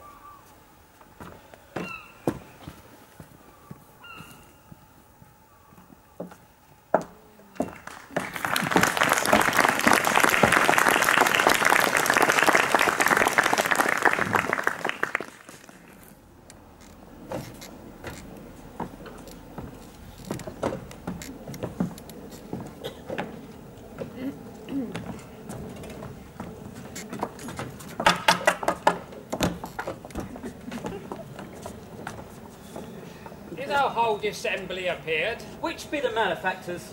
Marry, that am I and my partner. But which are the offenders that are to be examined? What is your name, friend? Baraccio. Pray write down Baraccio. Oh, come on, write down Baraccio. Oh, Festina Lente, partner. Festina Lente. Yours, Sarah. I'm a noble woman, sir. My name is Conrad. Pray write down Mistress, Gentlewoman, Conrad. It is proved already that you are little better than false knaves, and will go near to be thought so shortly. How answer you for yourselves? Marry, sir, we say we are none. Ah, a marvellous, witty woman. You, Sarah, a word in your ear. Sir, I say to you, it is thought that you are false knaves. Sir, I say to you, we are none. Master Constable, you go not the way to examine. You must call forward the watch that are their accusers. Let the watch come forth. Master, I charge you in the prince's name, accuse these two. This man, sir, said that Don John, the prince's brother, was a villain. Write down Prince John a villain. Why, this is flat perjury to call a prince's brother villain. You master constable! Pray thee, fellow, peace. I do not like thy look, I promise thee. What heard you him say else? Married, that he'd received £1,000 of Don John for accusing the lady hero wrongfully. Flat burglary as ever was committed. By mercy! What else, fellow? And that Count Claudio did mean, upon his words, to disgrace Hero before the whole assembly and not marry her. Oh, villain, thou will be condemned into everlasting redemption for this. What else? This is all. And this is more, masters, than you can deny. Prince John is this morning secretly stolen away. Hero was in this manner accused, in this very manner accused, and upon the grief of this suddenly died. Oh. Master Constable, let these people be bound and brought to Leonato's.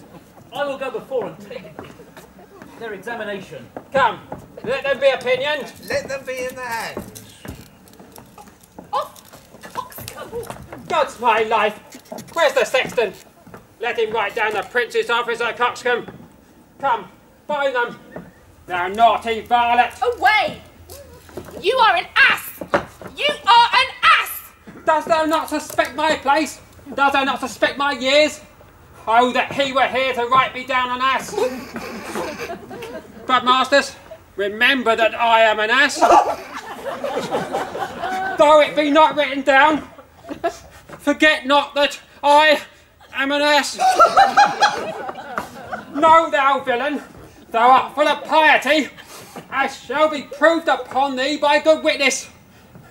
I am a wise fellow, and which is more an officer, and which is more a householder, and which is more as pretty a piece of flesh as Eddie and Messina, and one that knows the law. Bring them away. Oh, that I've been written down an ass.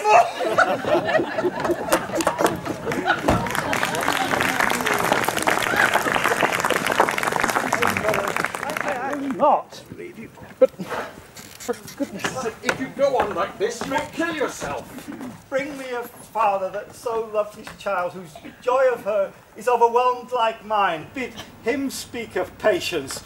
But there is no such man. For, brother, men can counsel and speak comfort to that grief which they themselves not feel, but tasting it, their counsel turns to passion. I pray you peace. I will be flesh and blood, for there was never yet philosopher could endure the toothache patiently. But bend not all the harm upon yourself. Let those who offend you suffer too. There thou speakst reason. There, and I will do so. My soul does tell me Hero is belied, and that shall Claudio know, and so shall the prince and all of them that thus dishonour her. Here come the prince and Claudio hastily. Good day. Good day to both of you. Hear you, my lords? We have some haste, Leonardo. Oh, some haste, my lord. Well, fare you well, my lords. Are you in so hasty now? Well, all is one. Nay, do not quarrel with us, good old man. If he could right himself with quarrelling, some of us would lie low. Who wrongs him? Marry, thou dost wrong me, thou dissembler, thou! Nay, never lay thy hand upon thy sword, I fear thee not. Marry, beshrew my hand if it should give your age such cause of fear. In faith, my hand meant nothing to my sword. Do not fear and jest at me. I speak not like a dotard nor a fool. I say thou hast belied mine innocent child. Thy slanders have gone through and through her body, and she lays buried with her ancestors, framed by thy villainy. My villainy. Thine, Claudio, thine, I You say. speak not right, old man. I'll prove it on his body, my lord. Away, I will not have to do with you. Canst thou so doff me? Thou hast killed my child. If thou kill'st me, boy, thou shalt kill a man. He shall kill two of us. And let gentleman indeed, but that's no matter. Let him kill one first. I'll whip you from your 40 pence. Yea, as I am a gentleman, I shall. Brother, content yourself. God knows I loved my niece and she is dead.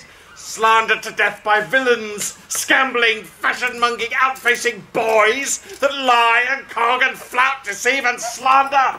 But brother, 'tis Anthony, no matter, do not you meddle. Let me deal. Gentlemen, both! We will not wake your patience. My heart is sorry for your daughter's death. But on my honour, she was charged with nothing that was not true and very full of proof. my lord, my lord. Oh, I will not hear you! No! Come, brother, away. I will be heard. And shall. Well, some of us will smart for it.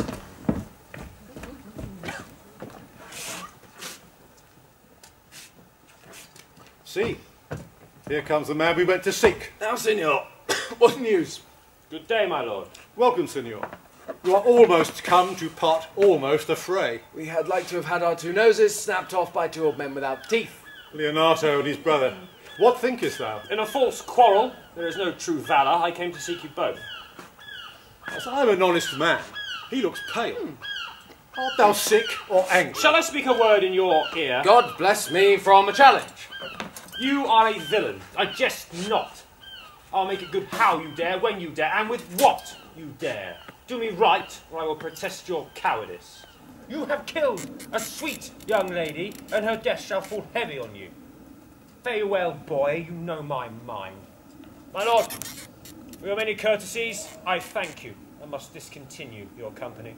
Your brother, the bastard, is fled from Messina. You have among you killed a sweet and innocent lady. For my lord Lackbeard there, he and I shall meet. Till then, peace be with him.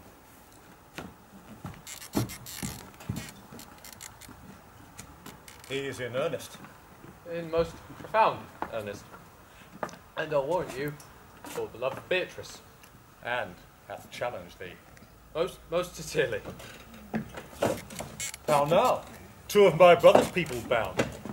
Borachio one. Hearken after their offence, my lord. Officers, what offence have these two done? Marry, sir, they have committed false report. Moreover, they have spoken untruth. Secondarily, they are slanders. Sixth and lastly, they have belied a lady. Thirdly, they have verified unjust things. And to conclude, they are lying knaves. First I ask thee what they have done. Thirdly, I ask thee what's their offence. Sixth and lastly, why they are committed. And to conclude, what you lay to their charge. Rightly reasoned and in his own division. Whom have you offended, masters, that you are thus bound to your answer? This learned constable is too cunning to be understood. What's your offence? Oh, sweet prince, let me go no farther in my answer. Do you hear me? And let this count kill me, for I have deceived even your very eyes. And what your wisdoms could not detect, these shallow fools who, in the night, overheard me confessing to this woman that your brother, Don John, had incensed me to slander the lady hero. How you saw me court Margaret in hero's garments. How you disgraced her when you should marry her. My villainy they have upon record, which I would rather seal with my death than repeat to my shame. The lady is dead upon mine and my master's false accusations. But did my brother set thee up to this? Yea, and paid me verily for the so. He is composed and framed of treachery, and fled he is upon this villainy. Come, bring away the plaintiffs. By this time our sexton hath reformed, Signor Leonardo, the matter. And masters, do not forget to specify, when time and place shall serve, that I am an ass. Signor Leonardo, the sexton. Which is the villain? Let me see his eyes. Sir, if you would know your wronger, look on me. Art thou this slave that with thy tongue hast killed mine innocent child? Yea, even I alone. No, not so, villain, thou beliest thyself. Here, an honourable pair, and a third is fled that had a hand in it. I thank you, princes, for my daughter's death. Record it with your high and worthy deeds. 'Twas bravely done, if you bethink you of it. I know not how to pray your patience, yet I must speak. Choose to revenge yourself. Impose to me what penance your invention can lay upon my sin, yet sinned I not but in mistaking. By my soul, nor I. And yet, to satisfy this good old man, I would bend under any heavy weight he'll enjoin me to. I cannot bid you bid my daughter live, that were impossible. But I pray you both, possess the people in Messina here how innocent she died, and if your love can labour aught in sad invention, hang an epitaph upon her tomb and sing it to her bones. Sing it tonight. Tomorrow morning come you to my house, and since you could not be my son-in-law, be yet my nephew. For my brother hath a daughter, almost the copy of my child that's dead, and she alone is heir to both of us. Give her the right you should have given her cousin, and so dies my revenge. Noble sir, your overkindness doth wring tears from me. I do embrace your offer and dispose for henceforth of the poor Claudio. Tomorrow then I will expect your coming. Tonight I take my leave. This naughty man shall face to face be brought with Margaret, who I believe was packed in all this wrong, hired to it by your brother. No! No, by my soul! She was not done, you know what she did when she spoke to me, but always has been just and virtuous in everything that I did know by her. Moreover, sir, which indeed is not under white and black, this plaintiff here, the offender, did call me ass. I beseech you, let it be remembered in our punishment. I thank thee for thy care and honest pains.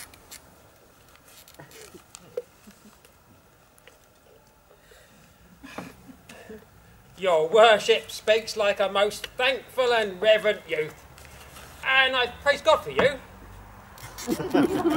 Well, there's for thy pains. God save the foundation. Go! I discharge thee of thy prisoner, and I thank thee. I leave an arrant knave with your worship, which I beseech your worship to correct yourself, for the example of others. God keep your worship, I wish your worship well, God restore you to health. I humbly give you leave to depart, and if a merry meeting may be wished, God prohibit it. Come, neighbour. Until tomorrow morning, lords, farewell. We shall not fail. Tonight I'll mourn with Hero. Bring you these villains on. We'll talk with Margaret. Our acquaintance grew with this blue fellow.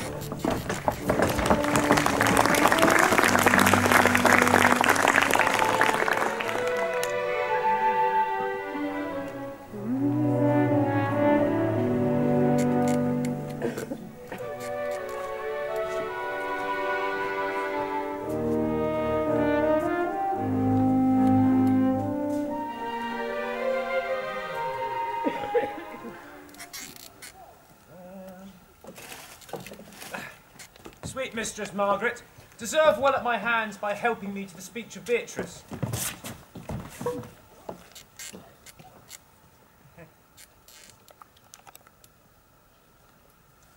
Will thee then write me a sonnet in praise of my beauty? Thy wit is as quick as the greyhound's mouth.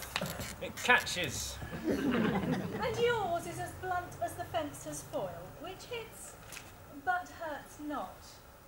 Well, I will send Beatrice to you, who, I think, hath legs. Therefore will come.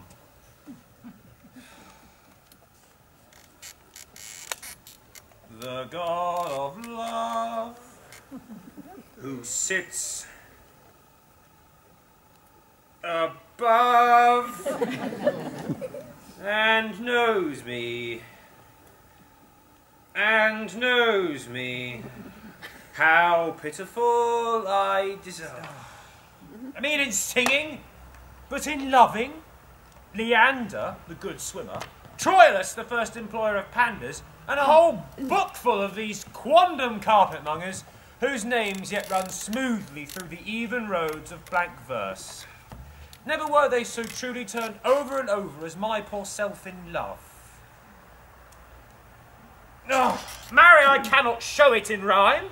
I have tried. I can find no other rhyme for lady but baby. An innocent rhyme. For scorn, horn, a hard rhyme. And for school, fool, a babbling rhyme, very ominous endings. No, I was not born under a rhyming planet, nor can I woo in festival terms. Sweet Lady Beatrice, wouldst thou come when I called thee? Yea, signor, and depart when you bid me. Oh, but stay till then. Then is spoken.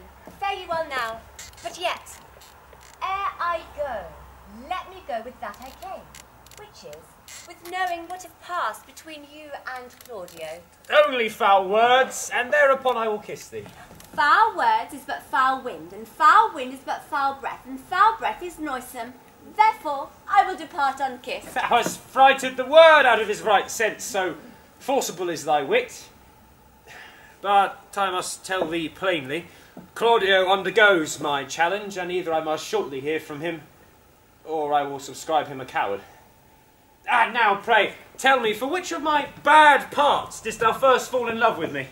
For them all together, which maintained so politic a state of evil that they would not admit any good part to intermingle with them.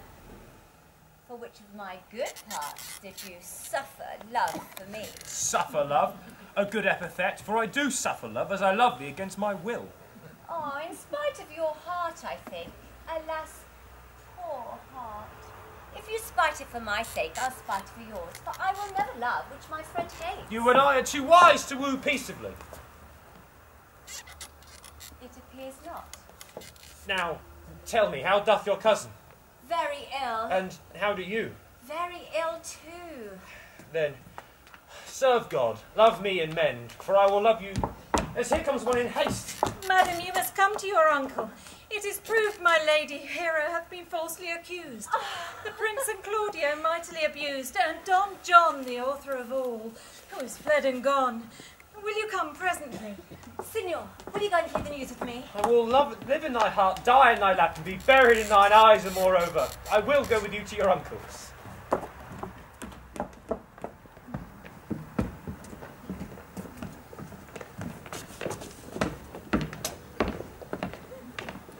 Is this the monument of Leonato? That it is, my lord.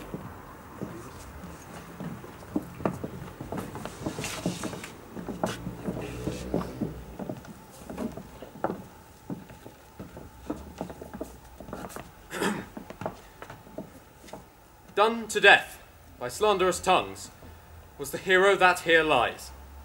Death, in guerdon of her wrongs, gives her fame which never dies. And so the life that died with shame lives in death with glorious fame. Hang thou there upon her tomb, praising her when I am dumb. Now, music, sound, and sing our solemn hymn.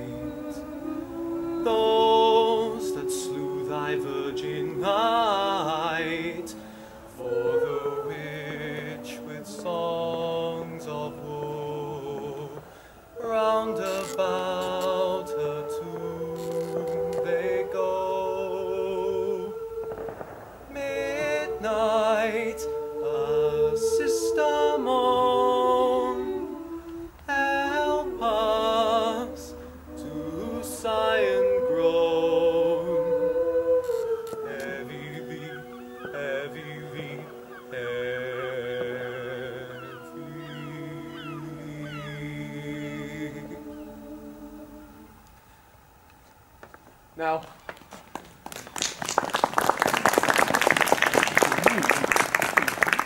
unto thy bones, good night.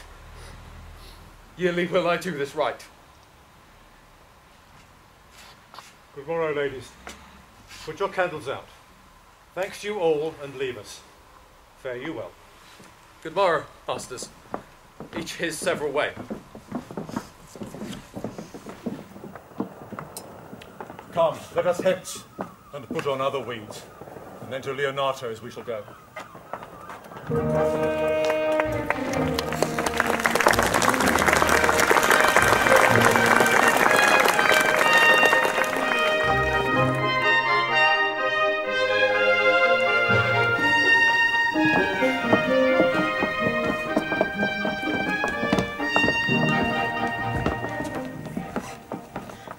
I not tell you she was innocent? So are the Prince and Claudio, who accuse her upon the error you heard debated.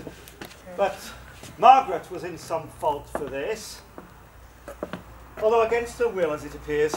Well, I'm just glad that all things sort so well. As am I, being else my faith and forced to call young Claudio to a reckoning for it. Now, daughter, and you gentlewomen all, withdraw yourselves into a chamber by yourselves, and when I send for you, come hither, masked.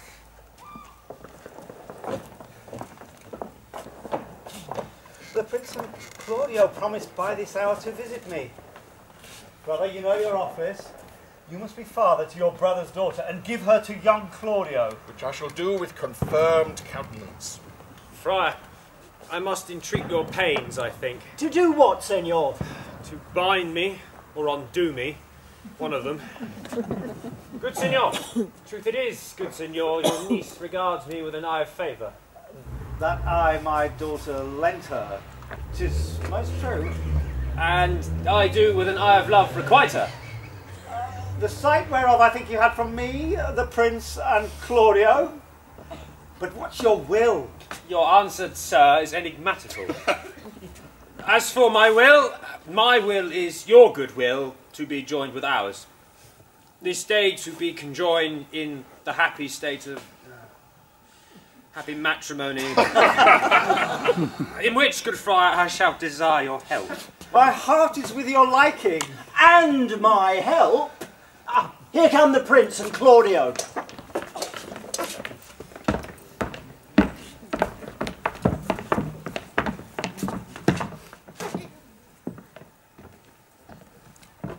Good morrow to this fair assembly. Good morrow, Prince. Good morrow, Claudio. We here attend you.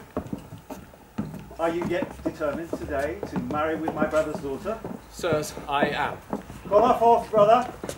Here's the friar, ready.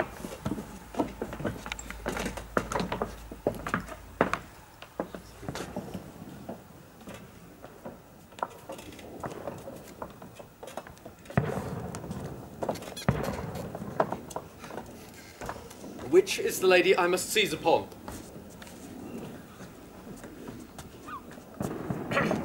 This same is she, and I do give her to you.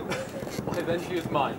Sweet, let me see your face. That you shall not, till you have taken a hand before this friar and swear to marry her.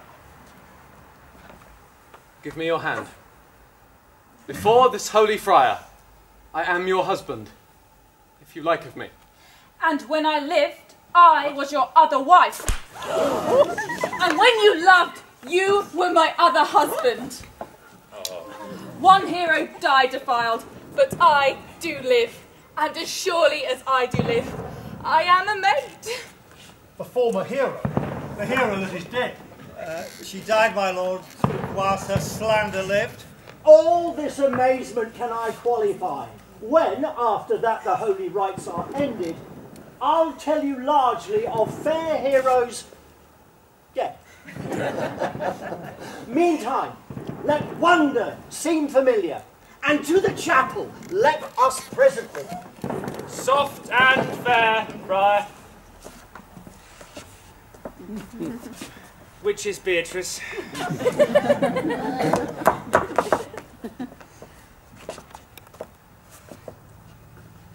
I answer to that name. What is your will? Do you not love me?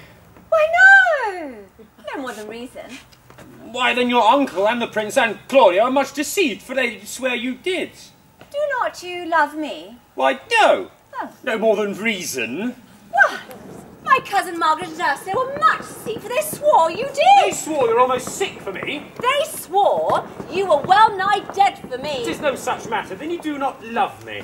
No, but in truly friendly recompense. Come, cousin, I'm sure you love that gentleman. And I'll be sworn upon that he loves her.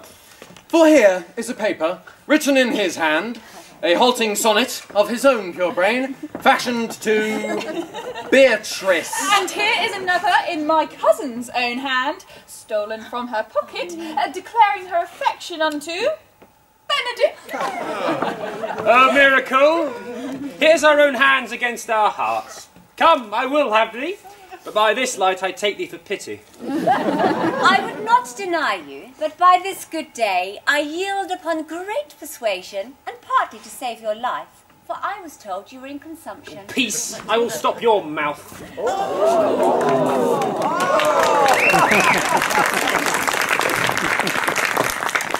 How dost thou, Benedict, the married man? I'll tell thee what, Prince. A college of wit crackers cannot flout me out of my humour. Dost thou think I care for a satire or an epigram? No, since I do purpose to marry, I will think nothing of what the world can say against it. And therefore never flout at me for what I have said against it. For man is a giddy thing, and this is my conclusion. As for thee, Claudio, I did think to have beaten thee, but in that thou art belike my kinsman, live unbruised and love my cousin. Oh, come, we are all friends. Let's have a dance ere we are married, that we may lighten our own hearts and our wives' heels. We'll have dancing afterwards. First of my word, therefore play music. Prince, thou art sad. Get thee a wife, get thee a wife.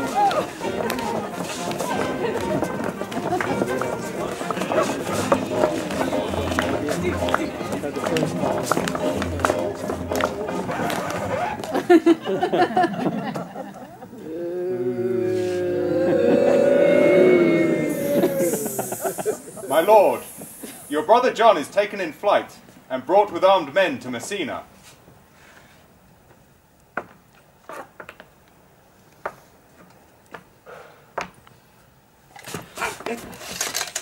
Think not on him till tomorrow. I'll devise the brave punishments for him.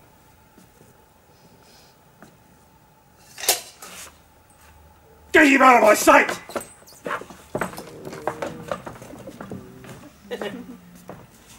Strike up the band!